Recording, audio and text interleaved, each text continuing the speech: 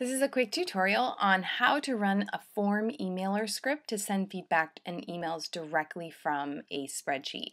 So as a teacher, I use forms all the time to collect information from students, also to use them as online rubrics. So a lot of times I collect students, well, all the time I collect students writing via Google Docs.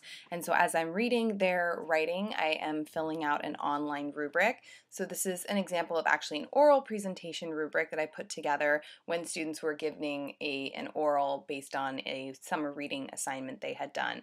So I'm able to evaluate each of the parts of their oral presentation, give them an overall score, and my writing rubrics look very similar. And then I click submit.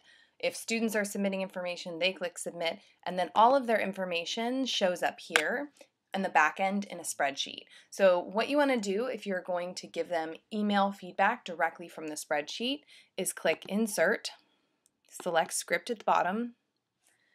You want to search Form Emailer, click Install.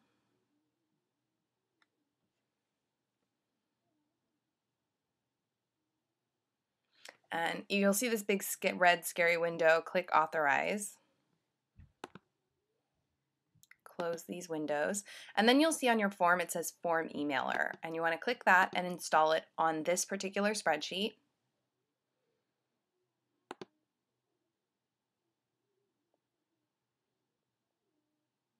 And then you'll want to go back to sheet number 1. Try to keep my students' information. And then once you have it installed, you want to click Settings. And this is where you can tailor what the email will look like for your students. So sender name is where I would usually put my email address. And then I'm going to select email, which I don't have on here. Let's close this for a second. So in a new column, if you didn't collect students' email, you'd want to have an email field. That's one of the fields you definitely need. So this is an old form that I use. So I'd click email, make it a required question, click done, save.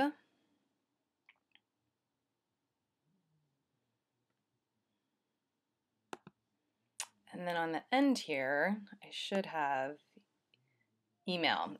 So ideally there would be an email address in here because clearly you're going to want to send it to their email. So when you're creating your forms, I always suggest having your students include their names and have an email field. That way you can email them from the form. So now we're going to select settings again. The first thing I do is unclick HTML. I would copy and just delete that. Again, I want them to know that it's coming from me. And then here's where I would insert their email. I'm going to give it a title.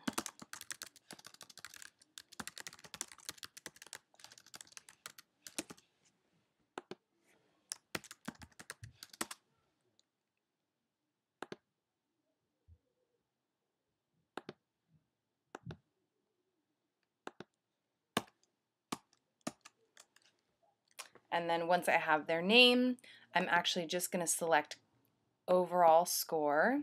So I would say your overall score out of 4 is, and then I can insert that overall score right there so it'll pop up for that individual student.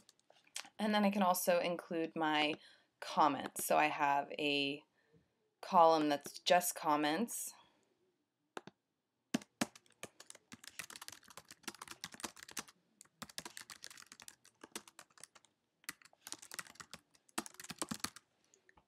So then I would save and close that. And so it'll insert this overall score for the student. It will include their comments, which I've kept here in this this column.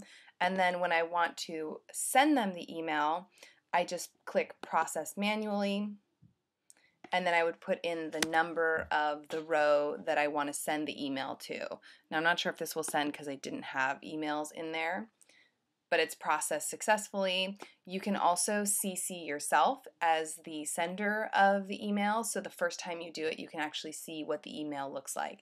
And that's how you install Form Emailer and send emails directly from the spreadsheet.